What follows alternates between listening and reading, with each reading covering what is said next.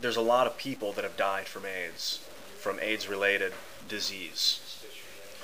And I don't want to take away from those people, because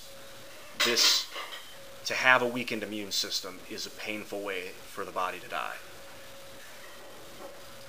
But I want to look for another reason. I want to look for a better, more logical, more effective reason for any kind of AIDS-related disease other than a simple virus. Because really, in my mind, I don't see how a virus could somehow morph into a syndrome. Only that the virus could weaken the body, and then the body might get another illness. But that other things could also weaken the body. See, at this point, I'm repeating myself. My God. You know why? Because I'm freaking out about getting this in 10 minutes, and maybe I'm just going to go, explain what I feel and think, and split it up, and let it be on there. And if people watch it, they watch it. If people don't watch it, they don't watch it. I can only explain what I see. That AIDS can cause the body to be weak. Or I'm sorry because I substituted AIDS for the word HIV. Human immunodeficiency virus can weaken the body, and when that process is happening, then the body can get sick. But human immunodeficiency virus is not necessarily the only cause, or even a cause. It can be. That's it. Looking for the low T cell count. Looking for. My mind spirals sometimes. I apologize for that. A disease, you're gonna find it. The people were wearing themselves out in the mid-'80s, and there was this shame with the gay culture associated then. That there was something wrong was being done, but there was no wrong being done. What I feel is that the community felt shame about being gay because we were such a structured, religious, Christian society where it's like, you're gay, don't talk about it. So you've got all these people partying so hard, disassociating so hard, just having a fun time, doing drugs, drinking, lack of sleep, and passing disease, passing viruses to each other that were weakening their immune systems.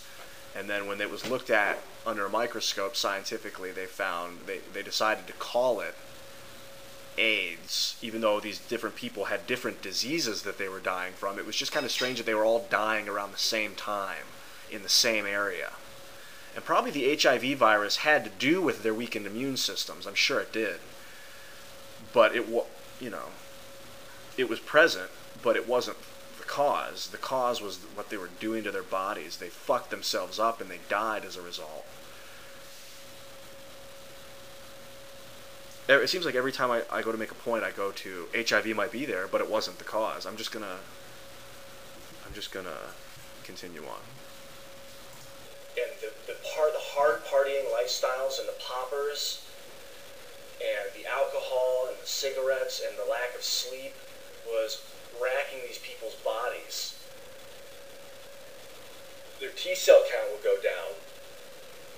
They would start to get like pneumonia, and they would go to the doctor, and the doctor would be like, well, you got pneumonia, and you got this disease, and you got this disease. Well, let's look for a unifier. Okay, your T cell count is low. Your immune system is whacked.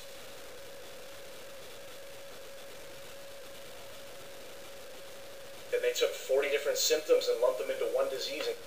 And your system is whacked, and they found the presence of antibodies, which led them to the presence of a retrovirus, which was there, HIV.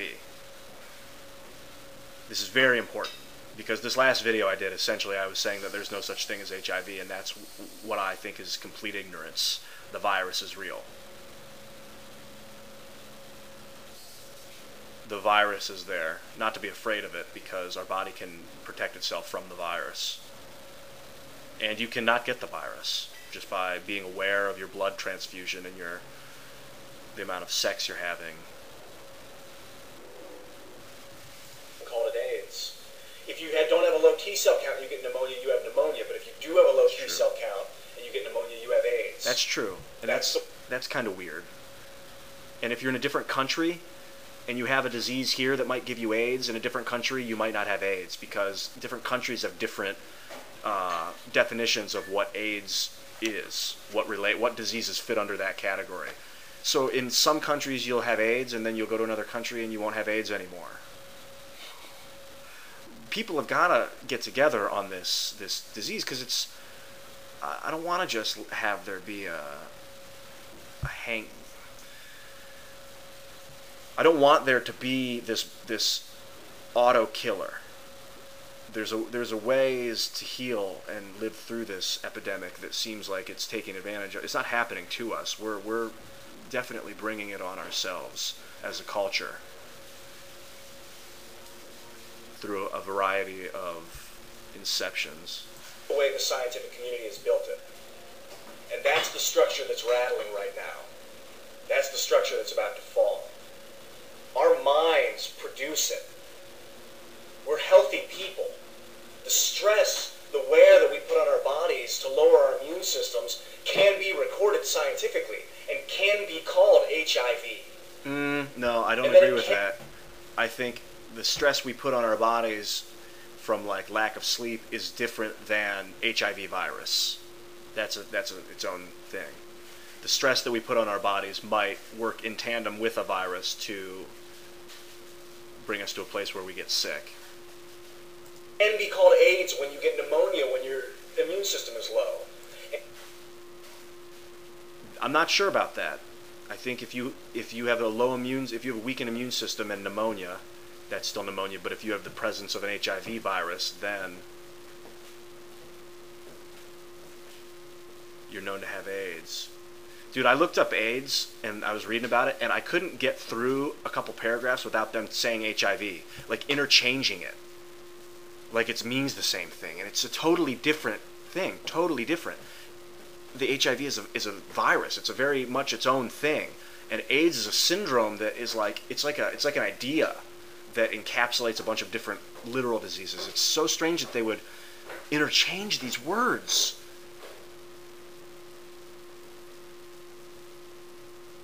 Why you have AIDS, why they would say this person has AIDS and this person doesn't. You would have to fit certain criteria.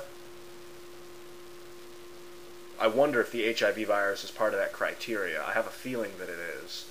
But because I don't think you can have AIDS and not test positive for the HIV virus. I think then they would just say that you don't have AIDS.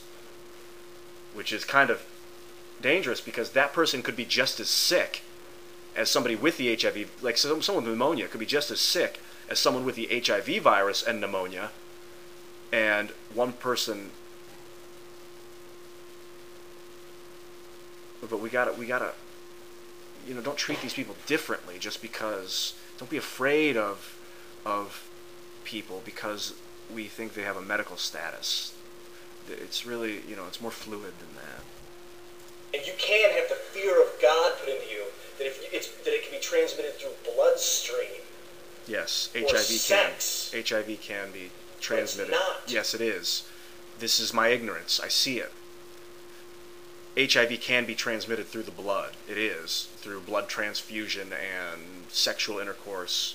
The semen, the virus can be passed around. It's the way you are.